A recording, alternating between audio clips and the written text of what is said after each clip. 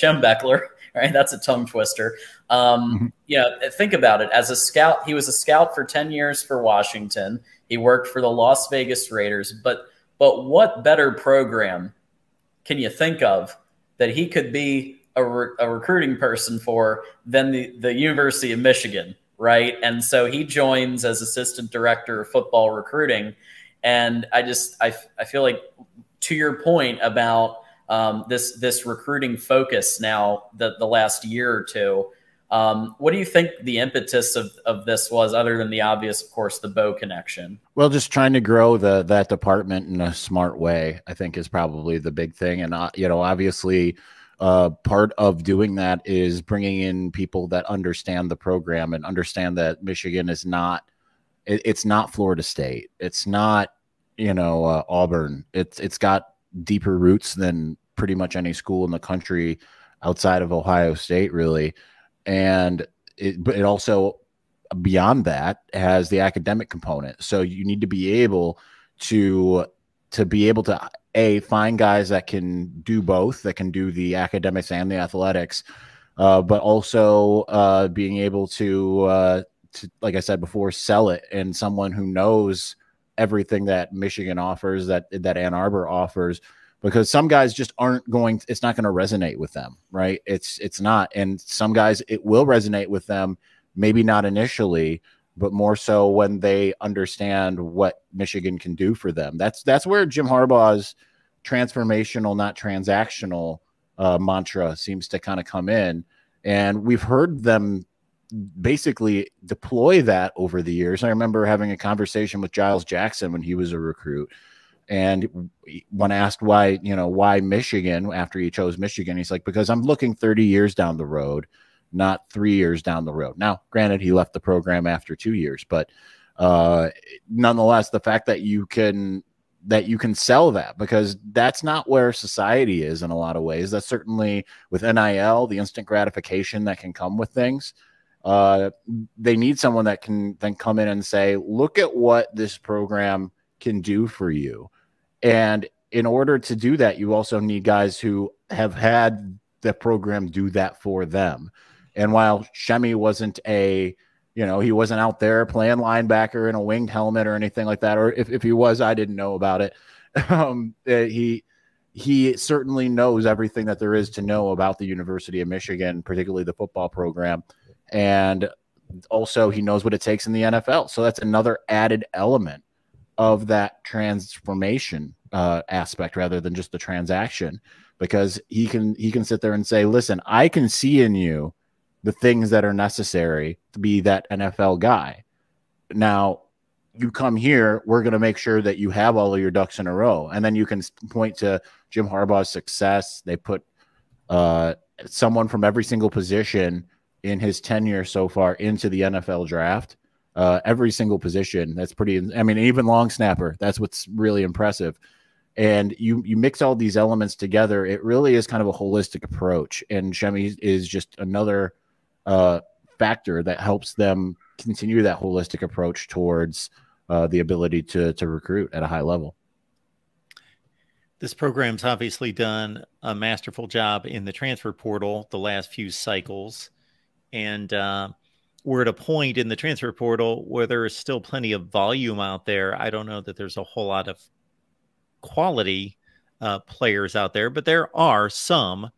Of course, Michigan is solid everywhere, if not first rate positional units across the board on both sides of the ball. But wide receiver could use some help. Zachary Franklin's a guy out of Texas San Antonio who's caught 85, 90 balls the last 2 years.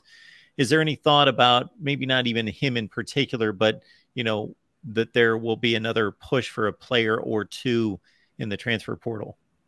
I do think that they're looking a little bit at a couple positions, and it really is those the pass catchers and those keeping the pass catchers from being able to do much of anything, right? They were targeting probably more so some cornerbacks in the earlier cycle, and Ventrell Cypress and Tony Grimes, and they struck out on those guys.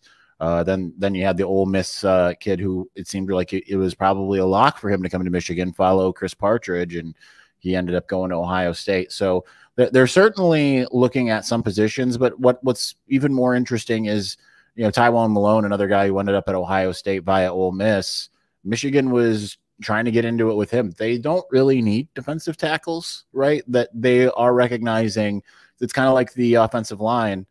Bringing in Drake Nugent made sense. Bringing in Miles Hinton only made sense from a name perspective. His brother played defensive tackle for Michigan, and they certainly recruited Miles really heavily. But it's they are looking both positionally as well as just from a talent perspective. They recognize that we have opportunities to be able to bring guys here, and it doesn't really matter if it's at a position of need.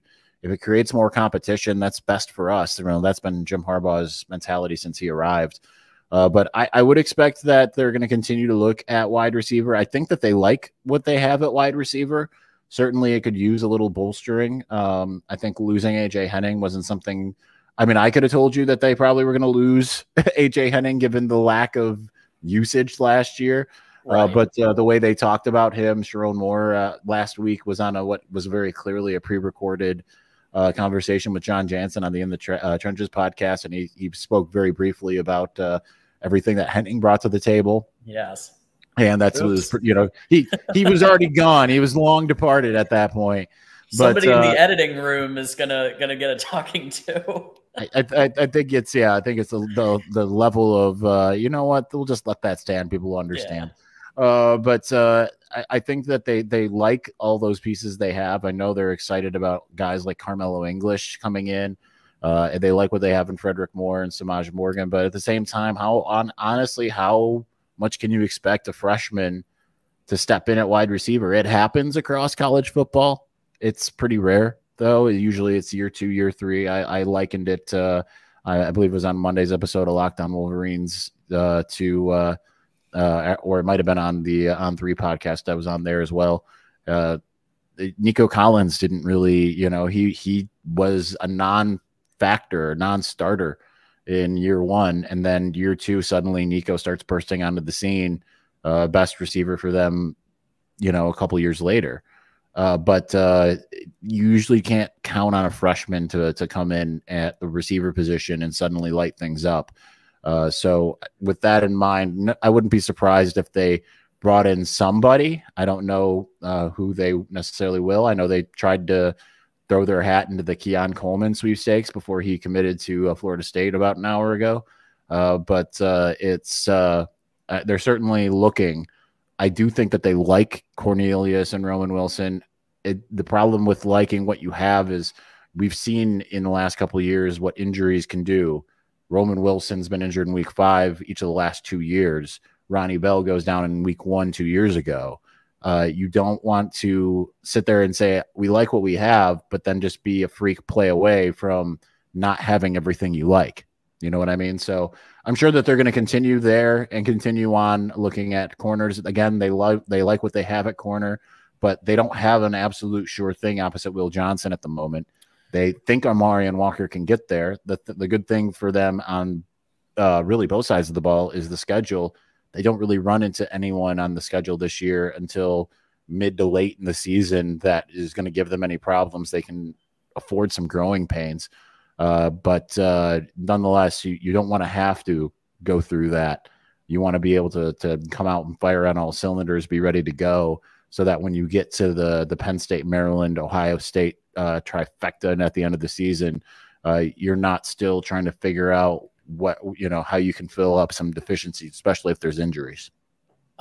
So I guess the one thing I'm wondering, we're about 4 months or less even away from actually seeing some of this on screen on Saturdays. And is there some merit to showing more of the pass game than Michigan did in 2022 if the goal is to bring in higher caliber wide receiver talent?